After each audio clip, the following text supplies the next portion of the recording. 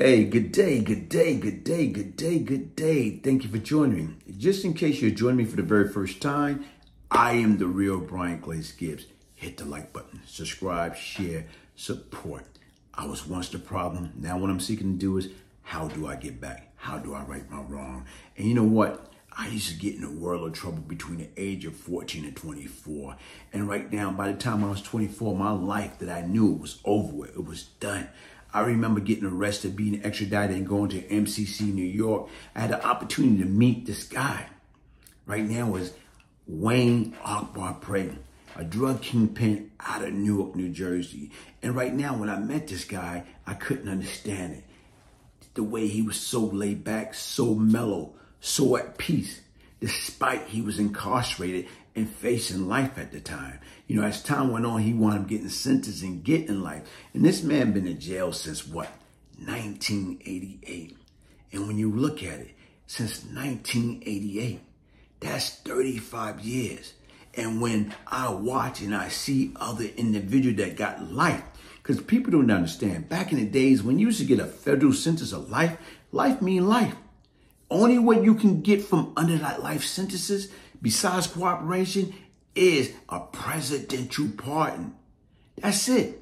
Now they have these programs intact. The first act, giving people opportunity. Akbar is 75.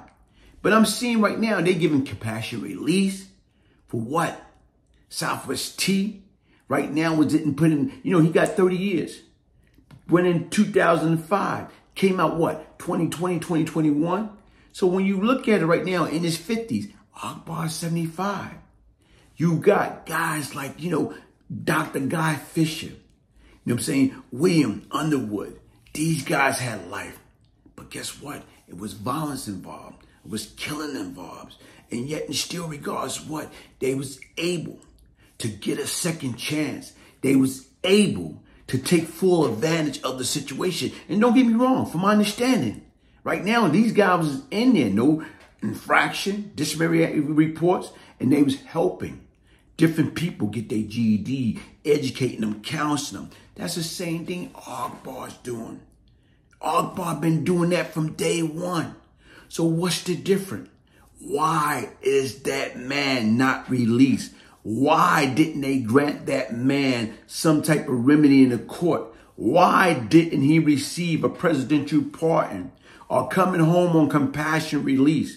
He's 75. He's been in there for 35 years. He's a model, inmate. But what's going on? You know what I'm saying? Who's determined who's entitled to what? Especially when people have changed, when people have shown remorse. So you know what? Before I go any further, let me try to, get y'all to have a better understanding. Who was Akbar? Akbar Pray, born Wayne B. Pray on March 22nd, 1948, is an American writer, columnist, and convicted drug kingpin from Newark, New Jersey, who was serving a life prison sentence. Pray had a narcotic operation that distributed millions of dollars worth of cocaine and marijuana into the Essex County, New Jersey from the early 70s to the late 80s. The Pray organization called itself the Family and consists of more than 300 active members. In addition to it, drug distribution network, the group had been active in real estate, ventures, and weapon dealing. Once described as untouchable by law enforcement, Pray was sentenced to life without possibility of parole in 1990. So when you look at it, like I say, he's been in since 1988. It is 2023. And once again, no violence. Nobody got murdered. Nobody got shot, killed, whatever. So here it is, this man right now has been in there for 35 years. And like I said right now, is when you look at it, all his accomplishment, it's time for him to come home. It's time for right now is, the federal government take another look at his case. And right now let's give him some type of form of remedy through the first act or whatever law that can be applied to get that man out. That man is a grandfather. He's a great, grandfather. He's a father. I'm saying right now is, listen, he got plenty of people that's out there that love him, that support him, that need him. So once again, like I said right now, folks, man, listen, we got to get some type of form of petition going and get that brother out, man. Because once again, he have, I'm saying, pay his debt back to society. Listen, hit the like button, subscribe, share, support. The real Brian Glaze Gibbs. One love.